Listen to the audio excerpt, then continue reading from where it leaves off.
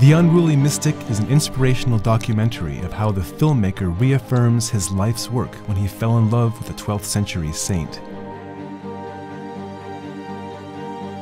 She is venerated for her widely recognized impact on today's theologians, artists, musicians, doctors, and educators.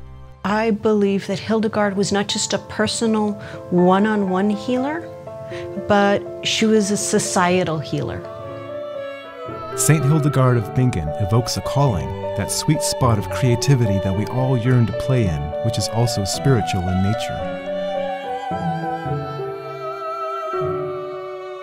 It says all of creation is a symphony of joy and jubilation.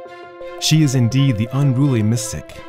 Her story invites us all to embrace the connection between God, nature, and art. This is the story of a powerful muse who invites us to create magic in our own lives by letting the ordinary touch the divine.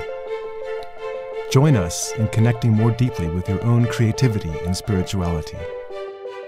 Patron saint of the artist would be Hildegard.